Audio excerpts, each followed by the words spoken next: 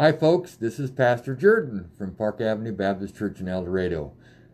I wanted to sport one of my masks that my wife Kathy has made for me.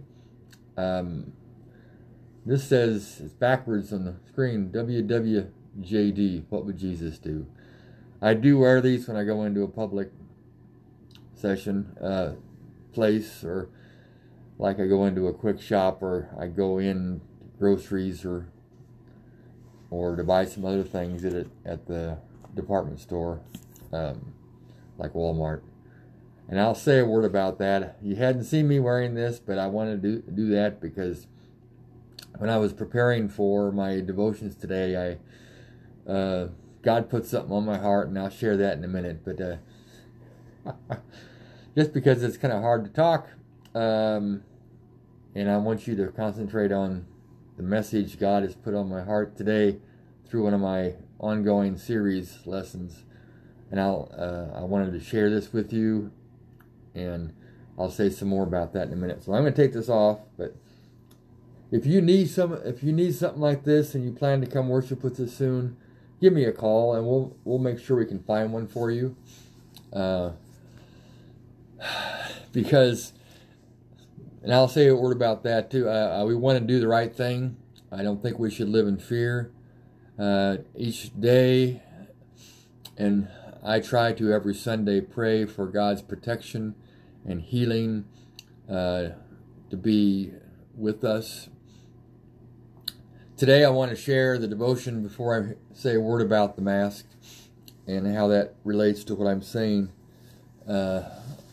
I'm going through a series of the 33 things that happen at the moment of salvation, and today is number 18, and we become free from the law. A Christ follower, it is said, I'm going to bring this down here so I don't look up there all the time, does not have to perform to be accepted. A Christ follower already is accepted by Christ, in Christ. The performance standard of the law, which this is initially referencing, is when a man, that's men and women, never met up to. You've heard the passage, we've all fallen short of the standard that God put forth. And that's why we need Christ. And really it's exhausting that the only thing we could do to be accepted by God is to do everything we need to do right. It's not uplifting. We're not bound by that power. For a person is now free from the law because he is dead to the law in sin. Dead to sin through Christ. A couple passages to lift up.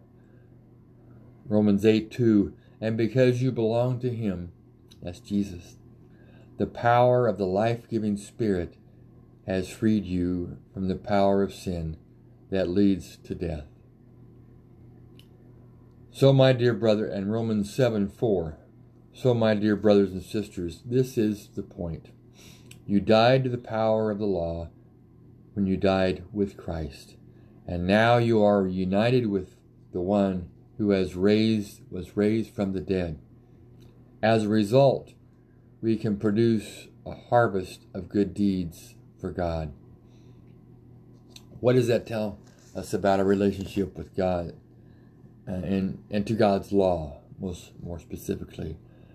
I believe the scriptures that tell us when we accept Christ and he begins taking over our heart, and that's the driver's seat of our life and soul, the laws of God become more a part of who we are as we walk with faith.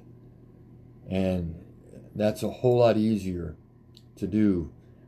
And I was thinking of an example, when I first learned to walk, if my parents had given me, now what you need to do is, you need to learn how to balance and carry your weight upright, etc. No, most of the time, we and my parents, I'm sure, would hold my hand or give us something to hold on to start balancing and then taking steps.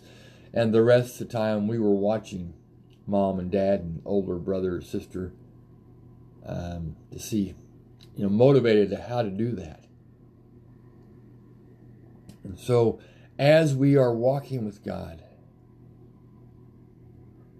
the truth of his law and the greatest commandment sums up all the laws that are really essential, and that is to love God with all of our heart, all of our soul, all of our mind, and our neighbor as ourselves. And that's anyone who crosses our paths, literally, virtually, in our mind, that we have an influence on. A Christ follower is now shares under grace. And grace, I want to share a definition of grace I've shared throughout the years that I was given to me when I was studying to be a pastor by Ed Kyle. Good, I'd love to call him up someday. And that is that grace is God loving us. And the means of grace, or the spiritual disciplines, are the ways we make space in our life for God to love us. We obey when we do that because of who he is and what God has done for us. Not because we must, but because we desire to serve and honor God as we realize what his grace has offered to us more and more in our life. To be free from the law in this context is to be free from a works orientation, striving to someday be good enough to be accepted by God. The law produces bondage, strains us, performance orientation, and legalistic guilt from which we, humankind, is now truly free through a day-to-day relationship of grace through Christ. So what does God's grace look like in your life? Is that a free get out of jail card? Well, that's just a small piece of it. For me, God's grace is I allow him to keep working, and as I keep learning to walk upright and do what God wants me to do as he lives in me, he shows me more opportunities to do the right thing. And I encourage you in this devotion to take time to talk to God today about the wonder, of undeserved favor and freedom from the law in your life. There's so much to share. Now, this devotional made me think about, we are in the process of slowly opening back up after being, some more than others, shut down from being physically together. I like the physical distancing better than the term social distancing, because you and I are together in a social way right now, on phone calls and live video chats with one another. But when we come back together, and again, if you need a mask and like this, I know people who are making them, or if you can't get a hold of one, if you feel better when you come, even though we're going to try to be 6 feet apart, we got disinfectant, we're trying to keep things clean, doing all the common sense things to do our part. I see pictures of my younger sister, who is an occupational therapist, and she's got when she's at work, she has a mask on like this. If she's going to meet with a patient, it's a white disposable mask on, and she's got her head covered for the purposes of not being a recipient of this very contagious virus, and those not being perhaps sharing it unknowingly, because they say that you may not know you're a carrier. And I also thought of a title of a book, and I tried to find it. It's been on my desk, and I haven't cracked it open for a while. It's written by one of the authors, I think either Mimrith or Meyer of the online counseling group, called Never Call Them Jerks. And we're talking about a variety of things, but those who are getting us down. And one of the things they say in that book is that because the jerk may be you. Sometimes we open our mouth, insert foot, and say things at an inappropriate time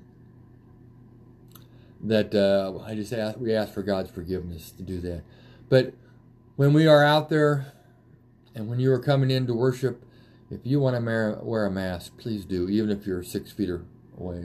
We're trying to do our part to keep people safe, but don't live in fear. Ask God each day, and as I try to do, for His protection and healing presence. You know, all the distancing we've done is to try not to overwhelm our medical industry. And I think we've done a pretty good job of that. But our daughter's a nurse, and they're doing everything they can. She's not been a lot of places where she may have normally gone because she's a nurse and she is around people all the time that may or may not have been be a carrier. She's doing her part, and to make fun of one another if they want to wear a mask or don't wear a mask, that's being a jerk. And I don't think it's what Jesus would have us to do.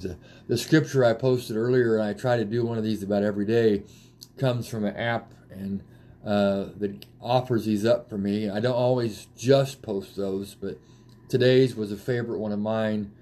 And you can go on the Facebook page and see that. And whatever you do, whether in word or deed, do it all in the name of the Lord Jesus Christ, giving thanks to God the Father through Him. Colossians 3:17. What would Jesus do? Perhaps, yes, He would wear these, but He would not do it fearfully. He would do it out of respect, out of love for others. I believe those of us who've been around one another are probably building up some immunities. I heard another conversation going on recently that says, hey, we need to start building up the immunity. And the stuff you read out there is so many things. I posted something another person wrote about how to read the internet, because there's so much information out there. Seek God first. Relate to one another in love. Do your part. I am washing my hands when I go out shopping and come back and put stuff away. Kathy says, did you wash your hands? Oh, better do that. We're just doing our part, but do it in love. Hey, Jesus loves you, and so do we. We are starting in steps to come back together and worship. If you need one of these, call, and we'll try to get one. If you have your own, if you feel better coming, please, you're welcome to wear that. And we're not going to make fun of you. If someone does, I will have a talk with them. Hey, we're all in this together, but I believe God is going to watch over us. I hear stories of people of all different ages that become sick and have been affected by this. So let's keep loving each other through this, but let's keep loving each other going forward. We're laughing because of the joy the Lord has put in our heart, not whether or not we are wearing a mask or we're not wearing a mask. Let's do what Jesus would do in love, all the time asking for protection. I pray daily, I hope I pray daily, for God to protect you and our household and keep us healthy, and for all those who are around this virus and other communicable diseases, that they would be protected. We ask for, in Jesus' name, that He would heal our land and the world from this virus in a powerful way, and that we would honor one another, not speaking out in hateful ways, because we're all getting frustrated being confined. But let's do that in love and use the opportunity to keep spending time with God. The law that this devotion spoke of is not the same law that we're dealing with now. We're not supposed to be gathering or be 6 feet apart. Don't be afraid of doing what you need to do, but don't be afraid so much that you're constrained to even living, because the love of God, the healing power of God, is here for us. And let me close with a prayer, because Jesus loves you and He will watch over us. As a follower of Christ, and if you are not a follower of Christ and would like to talk about what that means, give me a call, 316-321-5858. Send a prayer request to pabprayer@gmail.com. That is pabprayer@gmail.com. Let's pray. Heavenly Father, we thank you for your love. We thank you for your precious word. We thank you for your grace that we cannot earn. And help us, Lord, by your grace, by your power, by your Holy Spirit, to live as Jesus would have us live each day. And again, Lord, we ask for your protection, to be with those who are most vulnerable, whether they're out there on the front lines or they have health issues. But help us, Lord, as we begin the steps we need to take to live with the joy of the Lord, and as we worship together, as we do different things. Help us have that peace that passes understanding. Help us do what Jesus would do. And we ask in Jesus' name for your healing power to heal this land of this virus, and help us to wash our hands. Help us to do our part. And we give you all the thanks and praise. In Jesus' name we ask. Amen. A little longer today, but I just felt my heart was pounding today. So, hey, we'll talk to you later. That's all I have to say today. Give us a call. Give us an email. I hope to see you soon. Take care. Bye-bye.